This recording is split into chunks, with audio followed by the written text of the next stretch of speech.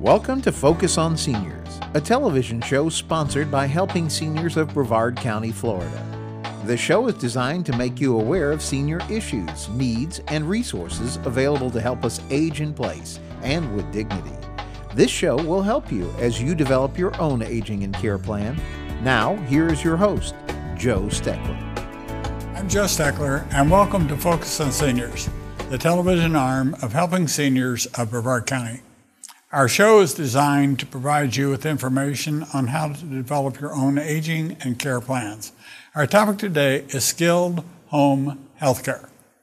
Joining me for the discussion for the show is Nancy Deardorff, registered nurse, branch director for Gentiva Home Health Care. Welcome, Nancy. Thank you. Good to be here. I have to say, it's always a pleasure to have you as a panelist. Thank you. I appreciate that. I enjoy it. I know you enjoy it. I enjoy having you.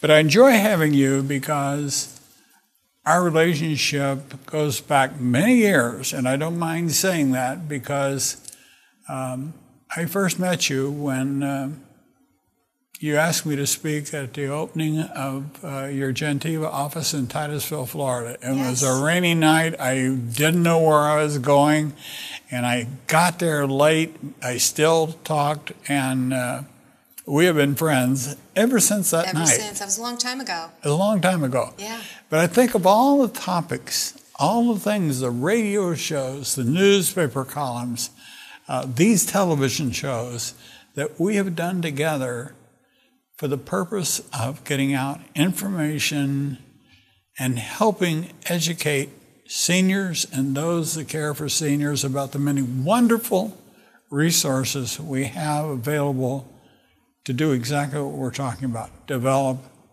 an aging and a care plan. Right. And it's so important. And I think it's going to become more important with the Affordable Health Care Act, with the changes in medical delivery, with the need to somehow contain the cost of health care. I did a special show called Thinking Out of the Box. And I think more of our viewing audience, they need to understand the things that they can do themselves. And by understanding what home health care is and how effective it can be and what it can bring to the health care equation will help us in the future. So having said that, you're a registered nurse. You've been involved with Gentiva for a number of years, a branch director, and you understand. But I would like for you to talk about the role of the registered nurse in home health care delivery. Okay, I'd be glad to. I think first it's important to clarify what is skilled home health care. Okay. Many people don't know what it is. It's one of those things in healthcare, in anything, that you don't know what it is until you need it. It's important to know what your resources are out there really before you need it, to avoid that last-minute shuffle of trying to pull a care plan together. There's different types of home care. What we do at Gentiva is skilled home care, and basically that is under the prescription of a doctor. You do not have to have a hospital stay in order to qualify for home health. But what we do is we carry out treatment orders for the physician, and we provide skilled nursing, skilled physical therapy, occupational therapy, speech, language pathology, and we also have the assistance of home health aides and social workers in the home. And the idea behind skilled home health care is to care for somebody after, maybe to help them recover after an illness or injury for those conditions that you can recover from. But more often than not, and which is usually our role, is to help a person with a chronic disease process, such as heart failure, coronary artery disease, diabetes. And in the cases of those diseases that don't go away, that you don't recover from, and in many cases are progressive, then our job is to help that patient and their family learn about that disease and manage that disease process with a couple of goals in mind. Number one, staying out of the hospital, and number two, staying as safe and independent in their own home for as long as possible. And that's really what skilled home health care is all about. Now, there are other types of home care it's important to mention, and I know that's not what our program is about today, but it's important to note that there is other types of home care that are non-skilled. Some home health cares provide transportation. Gentiva does not do that. Skilled home health care does not do that. Some home health cares provide companionship, helping people get to the doctors, cleaning their home, cooking meals. We do more of the medical side, and actually our role is, just as I said, the purpose is to carry out the treatment orders of the physician, assess that patient, report back to that physician how that treatment plan is working. And it allows the physician to either say, okay, I'm on the right track, that treatment plan is working, or tweak that treatment plan, whether it's a medication or another type of treatment. So we are the eyes and ears of the physician in someone's private home. And we see a lot of things that doctors don't get to see in their office.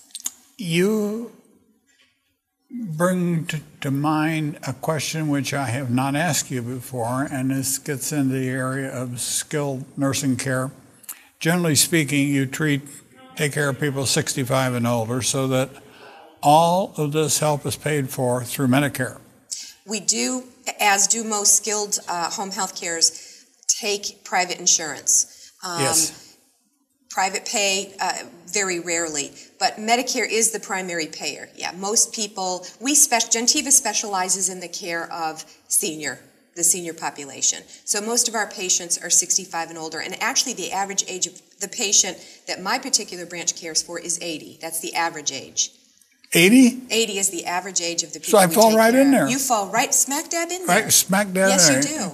Because Gentiva is my choice for rehabilitation therapy, and we'll talk about that just lightly this morning. But you made a comment. Have you ever had a situation where, let's say, one of the things a doctor that you might do would, or do you give shots for diabetes? We do. But the goal isn't to go out, you're talking about insulin. The goal Yes. isn't to go out and give insulin forever. Our role in home health care is to teach the patient or that loved one not only the injection, because really that's the easy part, but the drawing up of insulin, drawing it up in that little syringe, and also testing blood sugar. Because many times the insulin dose depends on what their blood sugar reading is. So we teach all that. So that the patient can, or the family can manage that for the patient. Our goal in home health is for the patient not to need us anymore. So that's how, in the long run, we're going to try to do something about driving down the cost of care. Yes. By Gentiva being as capable as it is, you teach the patient how to administer their own medications so they can do them safely. Yes. And that's part. But what might, in talking about the role of a nurse, the registered nurse in skilled home health care, what might the background be of a nurse that goes in to doing home health care like Gentiva? Mm-hmm. That's a very good question. First of all, it's quite a privilege to be able to have a patient open their home to you. In the old days, the nurse on the floor at the hospital, the old nurse Ratchet, was in charge. Sometimes you had the mean nurse, and you did what he or she said, and that was it. In home care, it's a whole different story. We're in the patient's home, and we have to respect that. But at the same time, we have to command some sense of authority in a manner that is friendly. I guess what I'd say is you have to gain the trust of the patient, because you're going into their domain and you're teaching them what they need to do for their own home health care. And I want to say on that note, patients have the right to agree or refuse any type of care. That's one of the patient rights. But as far as the background of an RN or a nurse in home health, it can be varied, and it very largely depends on the organization. Gentiva Home Health Service is one of many hundreds, thousands of home health agencies across the country, even within the state. And every company is going to have their own rules. Gentiva has a strict rule. We do not take any new nurse graduates. That may not hold true. That's not the law. That's a Gentiva policy. And as much as I love nurse graduates because they're exciting, the information is fresh, I've always had a belief that it's very important for a nurse graduating from school, first and foremost, to get acute care experience, that is, working in a hospital. Okay, I understand. I did that myself. Most of my employees, my registered nurse employees, worked in the hospital. It's very important that you get that kind of acute experience, because basically everything that I used, I started, I should say, in home health, not as a branch director. I started in the field as a visiting nurse, going door to door, taking care of patients. And everything I learned in the hospital served me very well in home care. I had to pull from a variety of experiences in the hospital to transfer that to the home. So the background of a registered nurse for home health care is very varied, and it very much depends on the company. We require a certain level of experience before you can even apply to be a nurse with us. But there's an advantage to having that broad background and that clinical experience outside of home health care, because when you come into the home health care setting, I think that you're able to establish a different relationship with the patient than you can establish in a doctor's office. And let me describe why I'm saying that. I had a stroke. I also had an aorta dissection. I had a hip replacement. And in every instance, I had Gentiva Home Health Care take care of me. Every time, I had almost the same nurse that came to me every time, and I had the same therapist. So I believe very strongly that by having the same therapist and having the same nurse, I was able to establish a relationship that let them see my progress, and enabled me to be able to ask them questions based on what they thought my progress was or what it wasn't. And it was especially true, well, it wasn't any more true in the nurse than it was the physical therapist that you assigned to me, because I happen to think the physical therapist did a tremendous job, because a stroke victim, one of the biggest obstacles a stroke victim has to overcome, and I'm an authority on this now because I'm a stroke victim, is balance. As you get older, you naturally lose some of your balance mechanisms. Having a stroke at an older age causes more of that sense of balance to disappear. So she was able to provide me with exercises in the home after I left Health South Sea Pines, which really got me started on the road to recovery. But the nurse that you assigned to me, I had questions about my medication. I had questions about when to take that medication. I had questions about something that might cause constipation. That nurse was able to answer all my questions, and always, being inquisitive myself, I followed that up and asked some of my doctors what I was asking the nurse, and I found out that the nurse was giving me extremely good advice. But that nurse of yours worked with my cardiologist nurse so that there was a two-way flow of information. Is that something that you do with all your patients? We do. I would love to tell you that you were treated special, and you are very special to us. But we do that for all of our patients. The goal for a skilled nursing, or the purpose of skilled nursing, again, is to teach about that disease process, but not just what is it, not just what is that medication for, but deeper than that. What is it for? When do you take it? What are the side effects? Every medication has normal side effects that can be expected. Then there's adverse effects, effects that really aren't expected, that if they're happening, we need to let the doctor know right away. How does one medication work with another medication?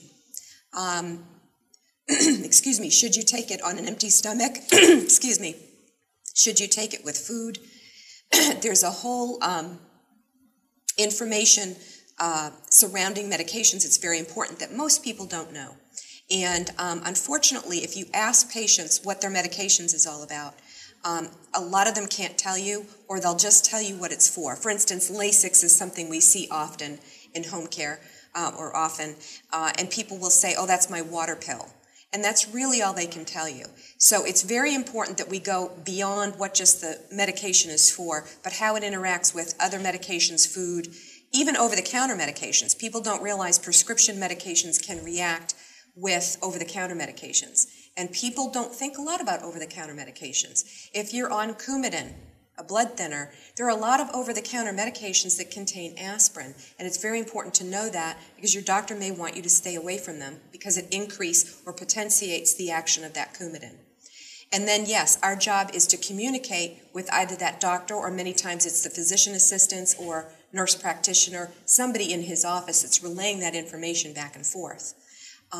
Again, so that the physician has an opportunity to tweak that treatment plan and say, you know what, that medication's effects, side effects or adverse effects are far outweighing the benefit that that patient is getting from that medication. Let's switch it up a little bit. Or the dose is too high, or the dose isn't high enough.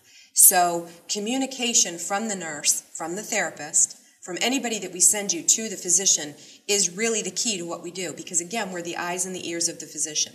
He doesn't know, she doesn't know, the doctor, if their treatment plan is working unless we communicate back what those results are.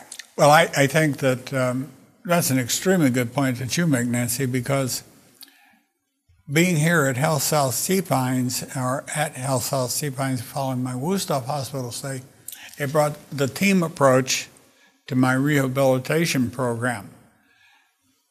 Moved me from Sea Pines to my home. I have the Gentiva team coming in, and in my case, I needed physical therapy. I did not need the occupational therapy or speech therapy, but you had both those available had I needed them, but I didn't. I needed the physical therapy, and then I needed the nurse. And by those two people, I saw how they talked to each other, and one of the greatest benefits I had from both of your therapists, the nurse and the therapist, was the fact that they helped me understand my overall medication program. I came home with 18 medicines on my sheet, got all these prescriptions, I got all this stuff filled, and it was a task just between my wife and I to sit down and figure out which pills, when, and which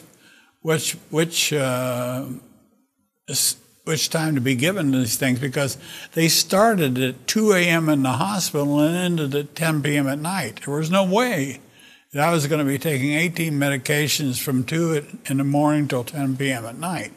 We had to group them. But your nurse helped me group, and then I checked with my cardiologist, and he agreed. Our point, I said earlier, our goal is for the patient not to need us anymore. So we have to ask ourselves, day one when we walk in that patient's home, what are you going to do when we're no longer coming to see you? And our goal is to teach that patient, again, and their support system, their family, what they need to know to manage themselves, because home health care isn't forever. And we do no good if we do everything for that patient. So teaching, educating, and communicating is key. Yep. The other part of the home skilled nursing care aspect, the importance, I think, is the ability of your team to bring in other assets as they see that they're needed. And an example of that was I was scheduled for a therapy session at 4:30 one day, and I didn't feel good that day. And when your therapist, it turned out she came earlier. I had the time wrong. She came earlier, and when I described to her how I felt, she not only says, "You're not going to do therapy today, I'm calling the nurse." And so she called the nurse, and he came by later to see me, to see if I needed to go to the hospital.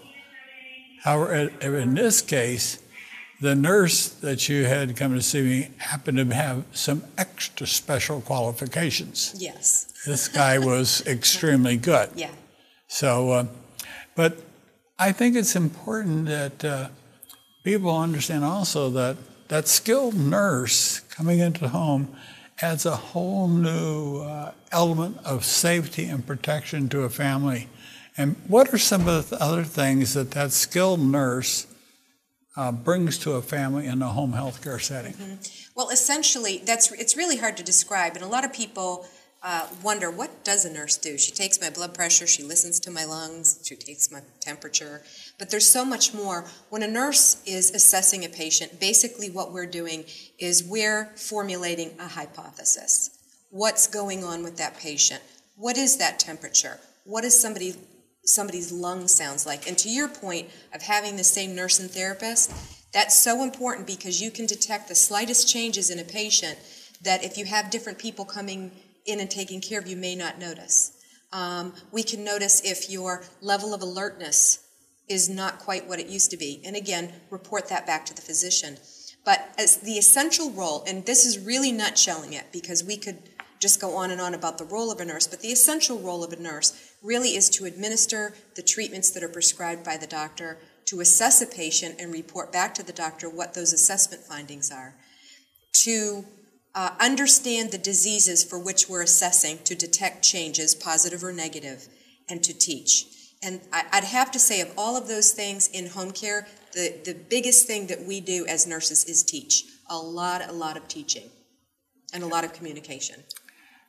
One area that I would imagine the viewing audience is not even familiar with that a skilled nursing outfit can do in a home is infection control. Oh, very important, yeah. And that's extremely important, and I would like for you to describe for our viewing audience what do we mean by infection control, and what can you do in a home setting to administer medications? Well, it really depends on what's going on with the patient. As far as oral medication, it's very important for people to know to wash their hands before they take medication. But infection control is apropos to whatever disease process we're talking about. And many people don't understand, or they say, well, I'm living with my family, it's family germs, it doesn't matter. But when you have somebody who's debilitated or coming out of the hospital, they're very susceptible to infection. So our job is to look out for infection, look for those signs and symptoms, but also prevention. Prevention is the key. Hand washing is huge. We hear it all the time in healthcare. There's not enough of it going on. Most respiratory illnesses and a lot of other infections are transmitted by these, and we use these all the time. So It's really important that we hand wash, but not only hand wash, but hand wash correctly.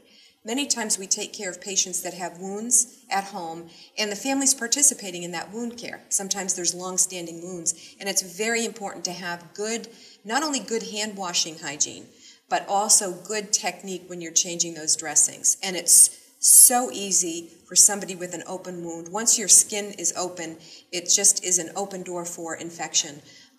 So infection control is something that we teach to all of our patients. Yeah, I used the word infection control, but I also meant to use the word about IV therapy. Mm-hmm. Many people come home from the hospital with a need. They've had a port or a pick put in their arm that it goes through the vein and it goes down into the heart for medications. Yes. And it's certainly much cheaper for a skilled nursing organization to administer that IV therapy in a home setting than it is to keep a person in a hospital to Very do that. much so, yeah. And we see it a lot. And again, any kind of portal of entry into the body is a source of potential infection. So IVs, again, you're breaking the integrity of the skin. So it's important to take care of that IV site, open wounds, and other types of infection. And keep in mind, we're so much more prone to infections if we already have an illness or injury that's on top of that. So we're so much more susceptible. Even somebody with an amazing immune system that says, I'm never sick. Yourself, I hardly ever see you sick. I mean, I don't really remember you ever having a cold, but coming out of the hospital after a stroke, your whole body is in a mode where it is so susceptible to infection. It's really important to look out for that, because the last thing anybody needs recovering from a stroke or any other type of illness or injury is to have a superimposed infection on top of that. It just complicates things. It makes recovery longer. So yeah, infection control is just as important in the home. But I want to say something really important. The chance of infection at home are much less than they are in a facility or an acute hospital care setting. So it's home care really is the best, or home is the best place to be to recuperate. And of course, I'm going to say that because I'm a big proponent of home health care, but I'm in home health care because I'm a big proponent of it. So it is the best place to recuperate, and also you stand less of a chance of contracting an infection than you do in a hospital or a congregate living facility, or a rehab. You've talked about the value of skilled nursing in home care. You've talked about the teaching aspect of it. We've got a small amount of time. I would like for you to talk about the ability to develop interpersonal relationships between your team members and a patient, and how that affects a patient's recovery. Thank you. That's a very good question. Our registered nurses, our nurses that come to see patients, aren't just nurses. They're also considered case managers.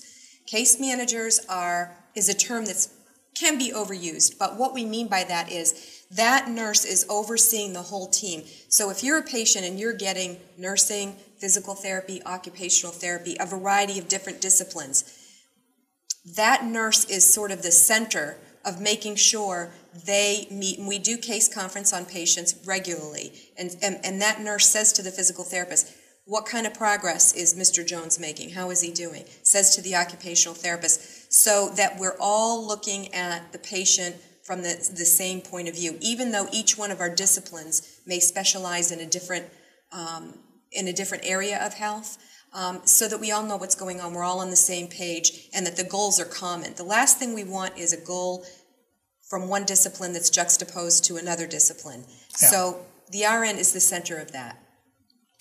Nancy, we're just about out of time, and I want to thank you, because you always bring something to the show that helps a viewer understand why we're talking about what we're talking about. It's so important. So thank you very much. Thank you for having me.